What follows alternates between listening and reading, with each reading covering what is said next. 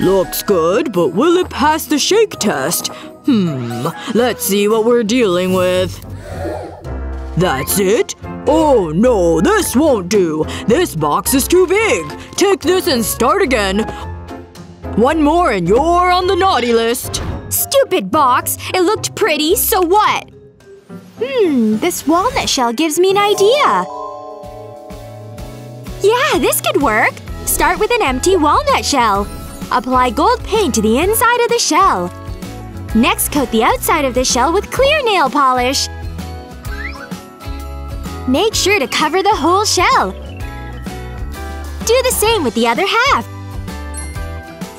Then put the ring in one of the shells. Put the other half over it. Tie a bow around the shell to secure it.